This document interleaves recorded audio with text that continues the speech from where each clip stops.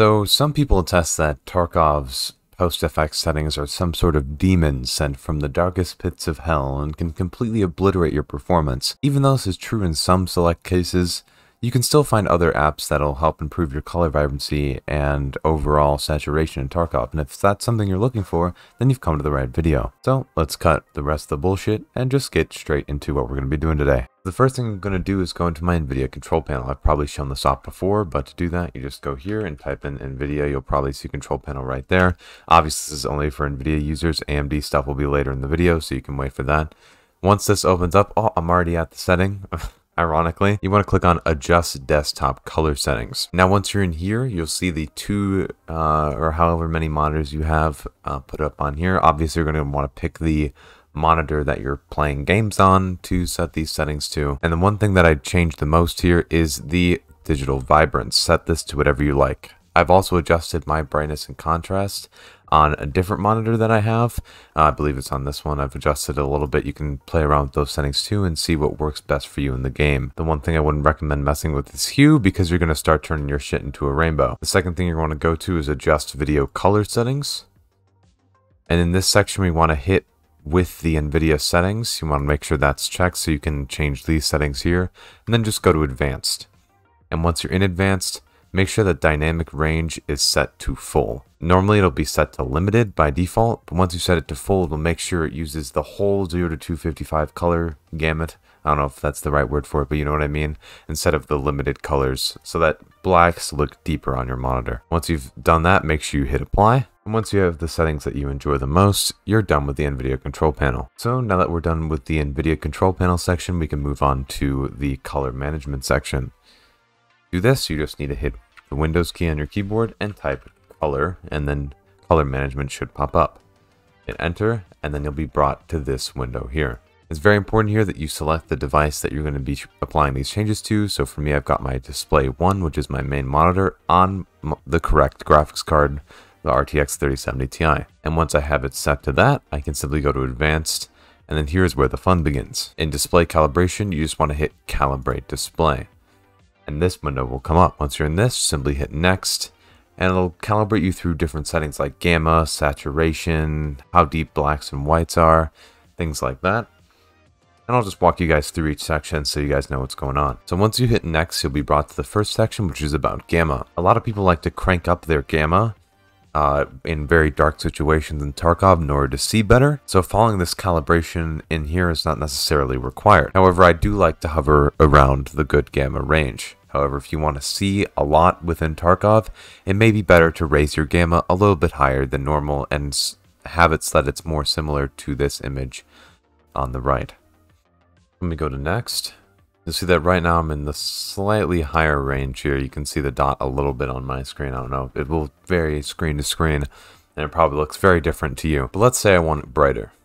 I'm going to pump up the gamma on my display and then hit next. Next is brightness and contrast. I'll give you some stock images to look at. And with this, you have to go to your own monitor and change the settings from there. Most monitors will have some sort of control, whether it be on the back of the monitor or on the bottom with buttons, so that you can adjust your brightness and contrast so that this looks just about right for you. This is something that highlights contrast, so you'll be able to get a good example of what contrast is good for you. I mean, this is obviously too bright because I just pumped up the gamma by 15 pounds, but we're just going to go to next. And now this is for color balance. This is to make sure that the grays and the blacks and the whites on your screen aren't tinted to any certain color, whether it be red, green, blue, or anywhere in between. So when I hit next, I can change any of these on any of these 3 bars here, and that'll lessen the amount of any given color that's on my display. Let's say it's a bit too green for me, so I'm going to lower the amount of green by a little bit, even though obviously it's not. I'm just doing it for demonstration here. And once you're done, hit next. Now here you can actually check your previous calibration with the current one that you have right now just by clicking. And obviously I want the previous calibration, so I'm going to hit cancel. But if you like how it looks from there, just hit finish and you're done. You can go up here to launch clear type tuner, which will allow you to adjust text to make sure it looks the best on your screen. But that's only if you think text looks blurry on your monitor. If you don't want to do this, uncheck it and then hit finish. Now for the final part of this, I'm going to be talking about Vibrance GUI. If you haven't heard of it, it just is an external application where you can select any given application on your computer and up the digital vibrance level even further than before. Download it. All you have to do is go to the Vibrance GUI website that I have pulled up here, and then simply hit download for desktop PC. Once you download it, you'll see vibrancegui.zip has been put into your downloads folder. All you need to do is unzip it and launch the application, which I'll do now. And once you launch the application, you'll see something like this. To actually change the vibrance level in Tarkov, you need to add Escape from Tarkov's exe into the program settings. Now there's two ways you can do this.